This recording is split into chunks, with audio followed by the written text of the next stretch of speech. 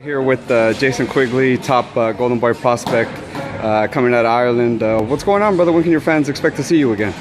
Looking forward now to getting back out in maybe 4 or 5 weeks' time. There's a date now for the end of November. Nothing confirmed yet, but it's nearly a done deal. So excellent. I'm in shape, I'm working hard, and I'm ready for the end of November. Definitely. Well, you're one of the top prospects coming out of Ireland right now. Tell me some of your maybe your favorite Irish fighter or fighter from Irish descent. Who would you say your favorite Irish fighter is? Probably have to be Steve Collins. Okay. Yeah, you know, I think it was his determination, his heart. You know, as Irish would say, the balls he showed. Right? Of course.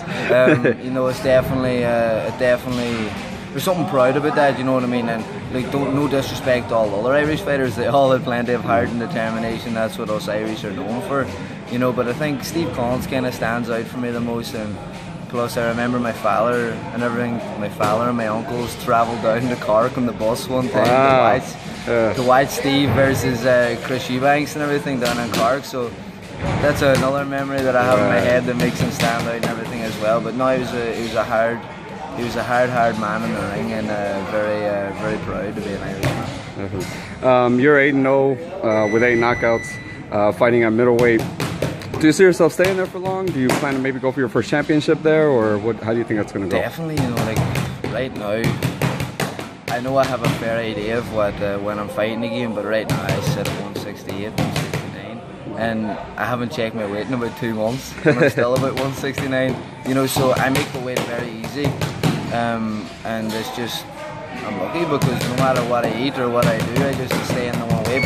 But I always keep in shape, you know, even when I go back home. If I'm not in the gym or out running, I'm playing soccer or doing something with my friends and chilling out and everything, you know, I'm always getting active. And I like to try all different sports and, you know, try my hand at everything. What would you say your second favorite sport is besides boxing? My second favorite to play would probably be soccer. Oh, okay. Yeah, you know, I like soccer. And what's your team? Liverpool. Liverpool? Yeah. I don't know. I'm shy to say that to them because they're not doing great right now. But no, I'm a Liverpool fan. You know, but since I started boxing, I haven't really had the time to actually follow much soccer and everything like that. But when I came here, I'm a Liverpool fan. Steven Gerrard has started to play for the LA Galaxy, so that's massive for me. Good fit. Yeah. So I went to the debut game and everything like that, and it was amazing.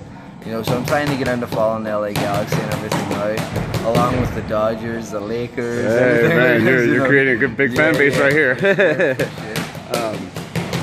Middleweight, obviously a lot's going on right now in middleweight. Triple G versus Lemieux last weekend. Cotto Canelo coming up. Did you see the Triple G fight? What did you think about that? Yeah, I was in camp with Lemieux for that fight, helping him get prepared for the Triple G fight. And I had to fly out to the fight, so I was out there. I was ringside with Oscar and Bernard at the fights, and you know, I was there to enjoy the fights, to enjoy everything like that, to enjoy the atmosphere, the experience.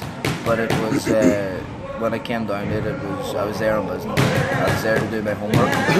I was there to see the guys that have what I want. You know, these are the guys. These guys are where I want to get to. These guys, I turned professional, and they have what I turned professional for. It was WBC, WBO, IBF, all that. That's what I became a boxer for, is to get them straps around my waist. You know, and I have to study these guys. I have to look at these guys, not only in the ring, but just press conferences, the weigh-ins, everything like that. You know, I'm keeping an eye on these guys, and because that's what I want to get to, and these are the guys that I have to be looking at. These are the guys that I have to be doing my homework on. You know, but at the end of the day, it comes down to me, my next fight, November. That's what it's all about. If I don't get past that hurdle, I'll never see these guys. You know what I mean? So it's all about taking it one step at a time, but the end goal is to get in the ring with the likes of Triple G. What do you think? You said you were in camp with Lemieux. You know, he couldn't really do much against Golovkin. Do you think that was more on Lemieux, more on Golovkin? Why do you think that was? You know,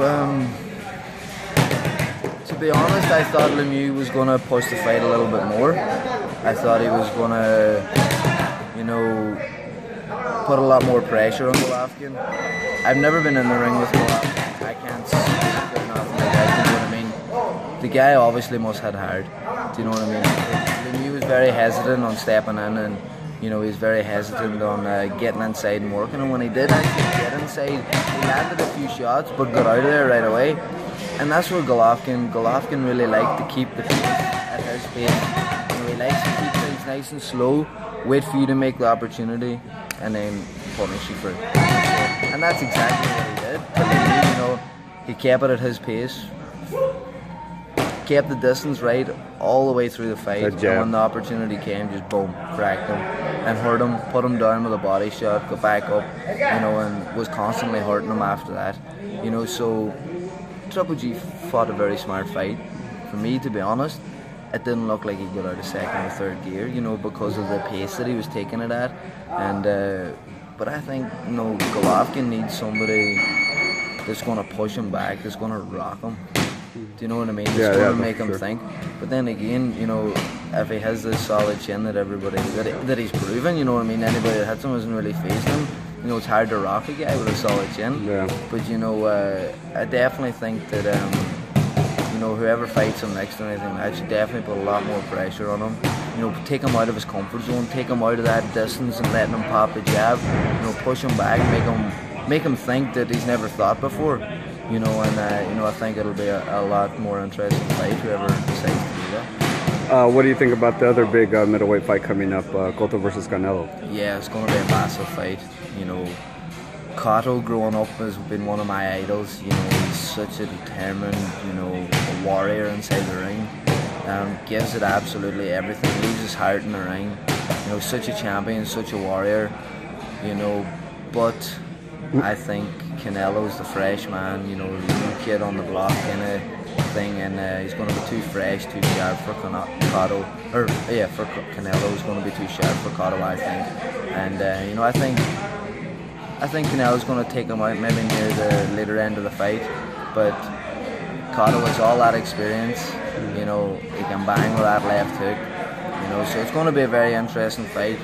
But in my honest opinion, I think Canelo's going to be too young, too fresh, and they'll take him out near the end of the fight.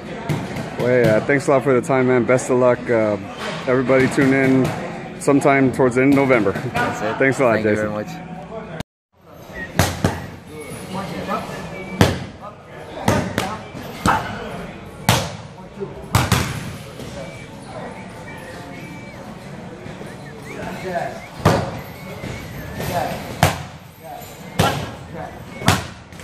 One, two, let's go. One, two. Yeah, straight right hand on the body. Go. Head. Good.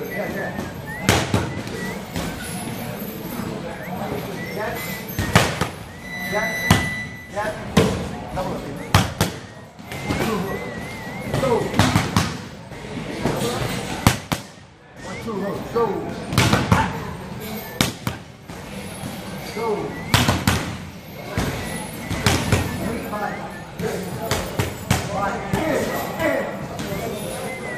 Stick to the body. Yes, you're going to come up the middle after the body shot. Stick to the body first. 1, 2, hook. Bang. There you go. Huh? Yeah. 1, 2, hook. Right here. Ready? Hip.